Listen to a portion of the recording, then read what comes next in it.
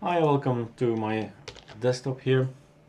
I just wanted to show you guys a small tip about variety. I was just thinking in my mind, wouldn't it be nice if this thing was in gray, so monochrome. Did you know that you don't have to go to GIMP at all? You have this possibility of the wallpaper, the wall switcher or the wallpaper selector, but you can also go inside preferences, and that's the tip I want to share, effects, grayscale. Voila. So now you have already an idea. Is it worth making a GIMP extra, a wallpaper in GIMP and make it monochrome, grayscale it, and that's all I wanted to share. Enjoy.